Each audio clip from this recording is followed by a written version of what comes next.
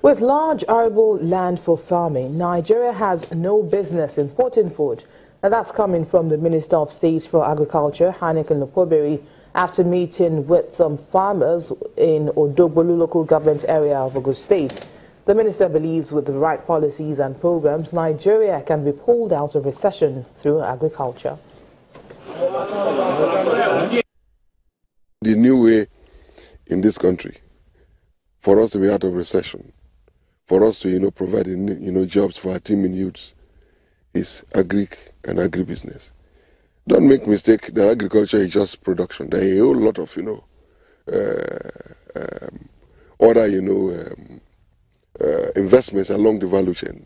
Some people are into production, others are into processing, others are into marketing, and like I told you, Mexico is oil producing. They got $398 billion.